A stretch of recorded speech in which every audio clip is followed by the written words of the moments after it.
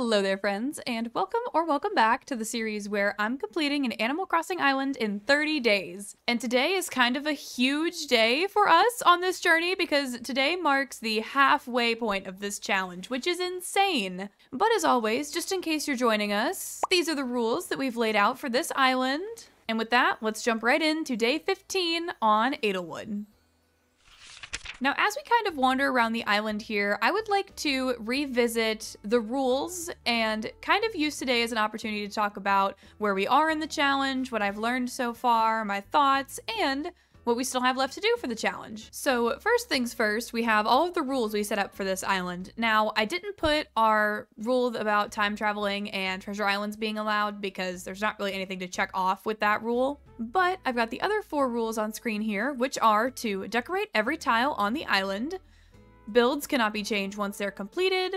We have to have 10 villagers that are all from the mood board, and our island must have a 5-star rating. As of this point in the challenge, Shep, what is that? As I was saying, at this point in the challenge, we have decorated about the front 1/3 of our island, maybe a little bit over a third. Yeah, I think I would safely call it we've decorated probably about a third of our island if we're not including the beaches. So we obviously have some more to cover on that front. We cannot check that off yet, but let's go ahead and check in with Miss Isabel while we're here and see what our island rating currently stands at.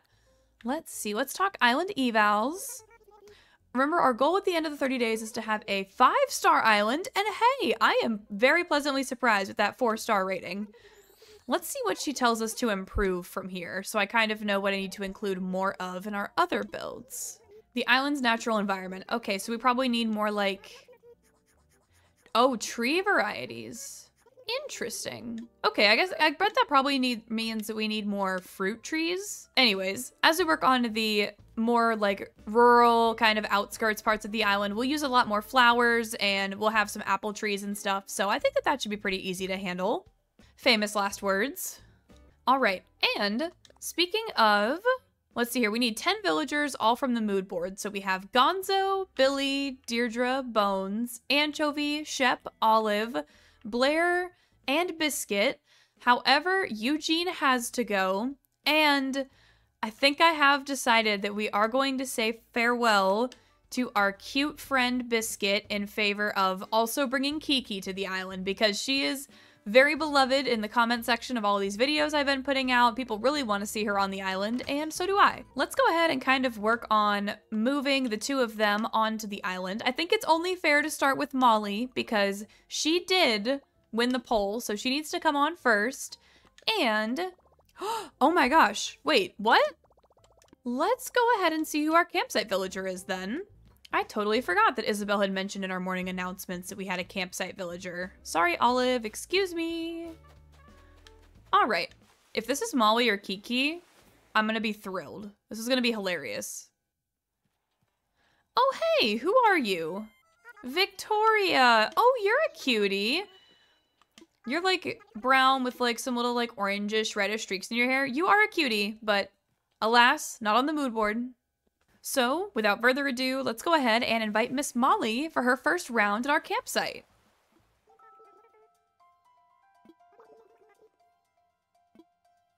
Alright, so Molly's officially on her way. And that means let's run and grab our workbench and all of our stuff so that way we can go ahead and have that set up right next to the campsite to make this process just a little bit easier for ourselves. Also, as we're running by Shep here with his thought bubble, I wanted to share another little tip with you guys that I've learned in playing Animal Crossing. If you walk in and out of a building and the same villager still has a thought bubble, it means that this is 100% a they're going to ask to move out bubble. If, hypothetically, his bubble had been gone after we walked out of resident services, then it would have just been them asking to, like, play a game with them or invite them over to our house or something like that. But if you avoid talking to your villager with the thought bubble will pop around to the other villagers on your island. So if you're trying to get a specific villager to move off and you see that someone else on your island has this little thought bubble, just ignore them. We don't technically need it to move around to anyone else. I just don't want to acknowledge that Shep wants to leave this beautiful island. All right, and hello there, Miss Molly. We're definitely gonna have to change that dress because that dress is very cottagecore, springcore. Oh, a wooden block seat? We can do that. But yeah, her outfit is definitely too cute and springy. That's another thing I would really like to do with all the villagers on the island is I would really like to gift them all like custom outfits so that way they wear more like fall aesthetic outfits. I have heard that unfortunately they won't wear outfits I've gifted them in the dream address, which kind of sucks. I don't know if that's like 100% confirmed or not, but just in case. Oh, okay, a wooden block toy and 12 softwood. What do we need for the toy? 12, okay, so we need 15 softwood. We can manage that. Here you go, Molly. Your official Edelwood custom wooden block chest. Did you just give me a beret? You gifted me a hat, Molly? Do you have a problem with Skrunkle? Because if you have a problem with Skrunkle, I don't think this will work out. You might just have to leave, okay? I'll let it slide this time, because you're still new to the island, okay? But next time, I won't be so forgiving. All right, I'm gonna go ahead and do the 2 more visits. I'll speed through those, and we will go ahead and move Molly onto the island, because as soon as we get her moved onto the island, we can cross off our first official thing on the checklist, which is having 10 villagers on the island that are all from the mood board. So, let's get to it. I want to check something off today.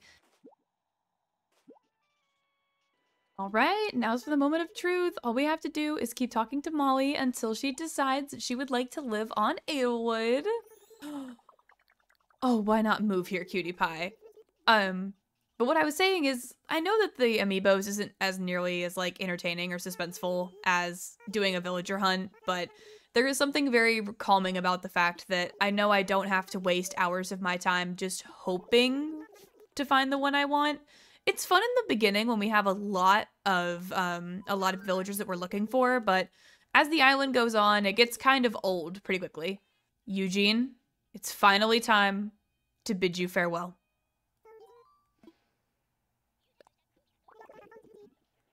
No, please, I insist, Molly. Ask them in a way that seems pushy. I beg of you. Eugene really was planning to move. No, you don't say! It's not like I threatened him. Consistently. All right, and with that, we can officially check the first thing off of our to-do list, which is to have all 10 villagers on our island that are from our mood board. All right, but now that we've got the villager situation sorted out, let's go ahead and move to talking about the builds that we have left to do on this island. Now, we've already done the build for the entrance, the farmer's market, the neighborhood, and the county fair at this point in the series. So that means we have the apple orchard and cider stand left to do, the farm, the shopping district, the lake and the forest area, the cafe, plant shop, record store kind of addition to the shopping district, the haunted and cryptid part of the forest where we'll have the tent, and the beaches, along with any of the fillers that we have left to do, like kind of finding a spot for the post office and the campsite. That's a little intimidating, if I'm honest. And on top of those builds, we also have a couple of extra things left that I would like to do, which is the villager home exteriors and maybe some of the interiors. So that means I'm going to have to speedrun Happy Home Paradise at some point over the next couple of days, which is also very intimidating. I also need to do my house and my house interior. And I'm thinking I might try to get a villager photo. Maybe. See, all of these extra things are like, it would be awesome if we could accomplish this, but I'm not entirely sure if we're going to have time for all of that. But there's no harm in hoping and giving ourselves a couple extra goals to shoot for just in case we have the time. From a strategic standpoint, I think maybe we'll go ahead and combine some of these builds too. I don't know.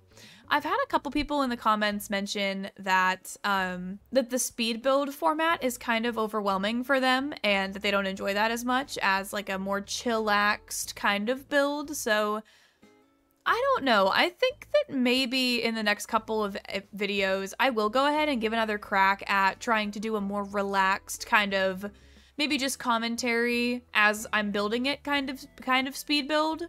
I kind of gave it a try already whenever we tried to build the neighborhood and I wasn't happy with it, but I don't know. I think if you guys are okay with watching a longer form kind of build, then I could try that. This is a really good opportunity for me to just try out new things anyways. You know, this whole series is kind of a new thing. So we'll see. Maybe I'll go ahead and try that for one of the next couple of episodes. Alternatively, I could also combine a few builds. Like we could do the apple orchard and the farm, maybe all together as one build, and we could do like the shopping district and all of those extra little villager shops all together, possibly. I think back to the, oh goodness, hi Bones. How can I help you, sweetie? Do you ever just feel like crying? Is that what he just said to me?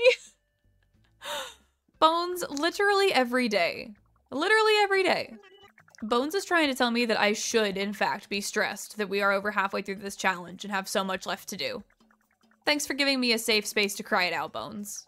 But yeah, like back to the topic of maybe doing some slower, more like talk through kind of just chill speed builds. I think it makes more sense to do those for the small areas. So like maybe we'll do that for the different little shops in the shopping district that we do, because that'll be kind of an experimental sort of thing. I don't really have a set plan in mind for those. All right, guys, I said it. I said I don't have a plan. Everyone take a sip of your water. That's our rule.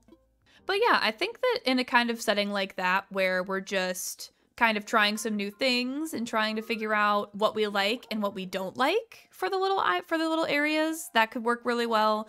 Something like the farm that's going to take up literally the entire back corner of our island, I don't know if that's really the plan, because whenever I do builds like that, I like to just throw on a YouTube video or some music or something and just chill and just vibe. And I also find it way more fun to record the audio for those later, because that means I get to dedicate my full attention span to the build while I'm trying to do it, you know? All that to say, I would really like to try some of the more slow, laid back kind of speed builds, so expect at least a few of those. We'll give those a try. I don't know if they're particularly my style, but I'm willing to hear them out anyways. Okay guys, now I don't remember exactly which one of you this was, but someone in the comments mentioned that Kiki's eyes look like she's from Over the Garden Wall. Like, the kind of style of eyes that she has kind of gives her that vibe, and I will never be able to unsee that. I was, prior to this, like, Kiki's definitely one of my favorite cats, but I wasn't, like, particularly super huge on her. She wasn't, like, my favorite cat, but I think since someone commented that, and now I associate her with Over the Garden Wall, she might be my favorite little kitty. Like, just look at her. Isn't she so stinking cute? All ready for you, Kiki. Here's your first gift before we can get you to move on to our island. We will see you tomorrow, Kiki. But I don't know, I am also kind of thinking about, we might change up the neighborhood a little bit. Not the build itself, so I think this should be fine, but just the villagers that we have over here. Because I did decorate this area all spooky, kind of planning on having Biscuit and Kiki be the ones that were over here. I don't know. I'm having a really hard time with, because I'm thinking Molly, she's a cute little fall girly, but I feel like she might belong more kind of in the back of the island, where we're gonna have the lake view and like the forest. Someone mentioned in a comment when we were talking about this dilemma that we were having with Molly and Kiki that that Molly seems like she would feel more at home in like a natural setting. And I think that that's a really good observation. Like, I don't feel like I see Molly in this neighborhood-ish kind of setting. So the only way I can think to fix that is, one, I can either kick someone else out instead of Biscuit and have Biscuit and Kiki that have their cute little moment. And I think if I was to kick anyone else out, it would be Olive, because she's another one that hasn't really grown on me that much. Like, I want to give her a little coffee shop, but that's really the only idea I have for her. So obviously, by the time that this video comes out, I will have made a decision and Kiki will be on the island, but I fear that I'm about to make the wrong decision, because I could put Kiki's house right here and I could give Biscuit and Kiki their little spooky neighborhood Halloween moment, and then I could give Molly a spot by the lake, because I am kind of thinking that, I don't know, I am kind of thinking that trying to do a cafe, a plant shop, and a record store is too much. I also, like, but I don't know, because then again, I love all of those build ideas except for the plant shop. And like, Blair, if you remember from when we went into her house, she would totally have a plant shop. But I don't know that a plant shop is kind of the most fall build, and that's the vibe we're going for. It feels more spring. So maybe I kick out Biscuit, and then I have Blair and Kiki in the neighborhood, and I have Molly give her a cute little like lake house kind of thing. I think that would be more appropriate. And then we can still give Olive and Shep their respective stores in the shopping district. You know what? I think that that's a really great idea. Anyways, I forgot what I was saying. But you guys might notice while we're kind of time traveling to move these last couple villagers in, we are actually, oh, look at the leaves in the plaza. We are actually in November, finally. I know that the trees get more kind of red and vibrantly colored in like the November kind of month. So I would like, I don't know. I'm not sure whether I'm going to set the date for the DA, the dream address, on Halloween, or if I'll set it like kind of late November so we get the more vibrantly colored trees. I'm leaning more towards the pretty trees, but I guess we'll find out. I think that I've come to the decision that we're going to stick with Kiki kicking out Biscuit on our island. And then that way we can have Kiki and Blair as part of the neighborhood and give Olive and Shep their own little shops in the shopping district. I don't know if we had already confirmed that or not, but I was just continuing to mull it over kind of in my head, and I was like, yeah, that feels right. Something about it just feels right. All right, and just like that, Kiki has her second of 3 gifts, so let's go ahead and skip forward. What is with these villagers and giving me hats? Seriously, do you guys not like Skrunkle? You're hurting his feelings. He's sensitive, okay? Everyone needs to stop being mean to Skrunky right now. One other thing I remembered that we had talked about doing for this island that I now need to add to the list of things that we still have left to do before the end of the month is I also want to make a little custom map for the island. Hopefully, in doing some of the rest of these builds as speed builds, I'll be able to leave myself with enough time so that way I can actually throw together a little map. But if not, I mean, that can come a few days into like the start of November after we finish up the challenge. That might be a good way to kind of unwind and cap off the series too, is just for me to kind of take a few days, sit back, step away from all the editing software and things, and just draw for a little bit. But yeah, like I said, I was kind of planning on taking a short break after we upload the last episode of the 30-day challenge, because I have been working really hard on this series, like, since kind of mid to late September, even just with the planning and stuff before I actually started filming any episodes. It's been a lot of work to put this out, and I've enjoyed every minute of it. Like, even on the days where I'm like, I've been editing this for like 5 hours, this is ridiculous, I've been doing so much work, it's still a lot of fun. So that's really helpful in keeping up my motivation to continue to work on this island. But yeah, I am definitely going to need a little bit of an Animal Crossing break after this. There's actually a couple games that I'm considering playing during my week or so break. I probably will sit down and play some Until Dawn like we talked about in the other day's episode. But I'm also thinking I really want to try playing Cult of the Lamb. I've been recommended that a lot, and I think I kind of talked about how I have this duality in me between cute and spooky, and I've heard that that's a very good kind of mash of the two. But also, this game just released, I think it's Amber Isle is what it's called. It's only on Steam, I think. I don't think it's on Switch, but it looks like Animal Crossing, but dinosaurs. And I think that that's super cool. Like, the graphics are super cute, and I love it. So I'm thinking I might give that a try, too. That might be something that we try out together on the channel. All of that aside, we can now officially welcome Kiki to the roster of residents here on Edelwood, which is fantastic. And let's go ahead and say hi to Miss Molly before we call it a day. We'll go ahead and time travel to move Kiki in, too, I think. I feel like that's fair. Oh, Molly's house is so stinking cute. She's gonna look so cute up by the lake, honestly. Oh, hi, cutie. You're crafting. What are you up to? Oh, a hedge standee? I have some of those, but I don't have the recipe for it, so let's go for it. Thanks, Molly. But yes, don't worry, girl. We're not gonna keep you cooped up in this neighborhood for too long. We're gonna get you the lake house of your dreams. And I feel like it's only right that we go say goodbye to Mr. Biscuit. I feel so bad that he's leaving. And I had kind of cryptically mentioned that I had something in mind for Biscuit. I was going to send him over to Kaylee Games' channel where she's doing a 30-day Kidcore Halloween Island challenge. And she's searching for Biscuit so hard, but kind of like we have the rule that all 10 of the villagers have to be from Nook Miles tickets, or from like amiibos and campsites and stuff. She has the same rule implemented on hers. So Biscuit unfortunately cannot go join her journey, but maybe he'll find his way over there. And if you want to check her out, I will throw her card up here too, because her series has been freaking awesome to watch if you guys haven't been watching it. But yeah, this is gonna be goodbye for now, Biscuit. Have fun on your journey.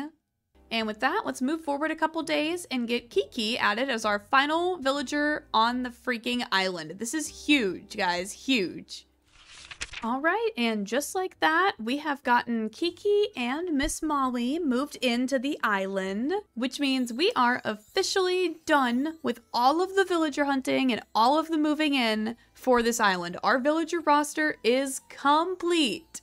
And for our final lineup, we have Kiki, Bones, Olive, Anchovy, Gonzo, Shep, Deirdre, Billy, Blair, and Molly, which honestly I think is even cuter of a lineup than I originally had planned. So I could not be happier with how our island is coming along so far. But it's not over yet. We've still got a lot of work to do on this island. We've got some big builds to pull off and one more star to add to our island rating, which I think is going to be a lot easier said than done. If I remember right, that 5th star is pretty hard to get added onto our island rating. We are currently being interrupted by a balloon, but we're going to ignore that and instead focus on how freaking excited we are to finish up the rest of this island. I think tonight I might finish editing this video and go ahead and make a dent in the Happy Home Paradise DLC speed run. We'll see how long that'll take me. I'm not going to drag you guys along for that because that's kind of a tedious process. And I just kind of want to chill and have a little chill gameplay night to myself tonight, I think. But with that said, please be sure to like, comment, subscribe, all the YouTube jazz on your way out if you want to follow along with the rest of the series. And I'm going to see you guys in tomorrow's episode. Bye!